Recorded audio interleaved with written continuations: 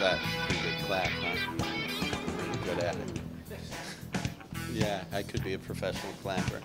Tonight, my wife and I are going out. It's beautiful. We're gonna go see a AC/DC all-woman cover band, and I think that's everything I love about living in the Northwest, just right there.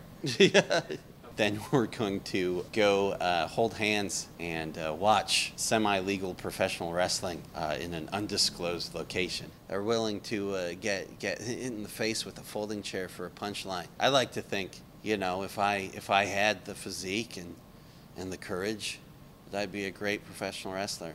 But instead, I tell poop jokes.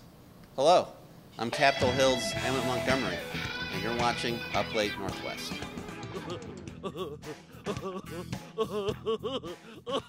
You know, I think a real big difference between Utah and here in Seattle, there's a lot more beverage options.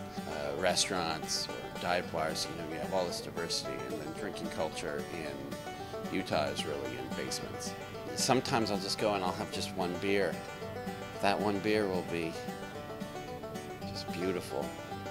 Be a beautiful beer made by somebody who loved it very much. I mean, a lot of people, I think, make assumptions, like, what's the secret to a beard? And it's pretty much, it's like, don't put anything sharp against your face. You know, if something comes out, just don't cut it off. I mean, I've been shaving since I was 10 years old. There is actually a pretty handsome man hidden under here, but then I just kind of gave up. I guess the origin of this beard is just failure in time, because it grows so fast. You know, I get 5 o'clock shadow at 10 in the morning. There's a length where it kind of turns into like a soft hay. I shampoo it, of course, because I'm not an animal. But I just use the same stuff I put on all the hair on my body, you know, because I'm not a monster. But it's kind of an electric fence around my heart. Well, it grows really fast, so my wife was just sick of the razor burn on her face and her inner thighs. And, you know, I have a cat. Well, I had a cat, and he would use it as a pillow, and my dog eats pizza out of it, and there's all sorts of great things about it. We had a neighbor that was a mountain man. Like, that was like his hobby. In the 80s and 90s, he would go to mountain man conventions, and he would, like, you know, he'd get really excited, you know, spend his money on a bear carcass and make outfits out of it. And I always thought it was really cool. Yeah, it was a thing. Maybe it's a very Utah thing. I don't know. I never explored. I don't know. I think people make a lot of assumptions.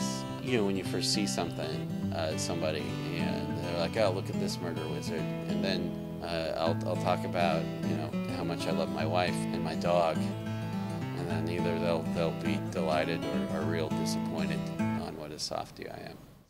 Hi!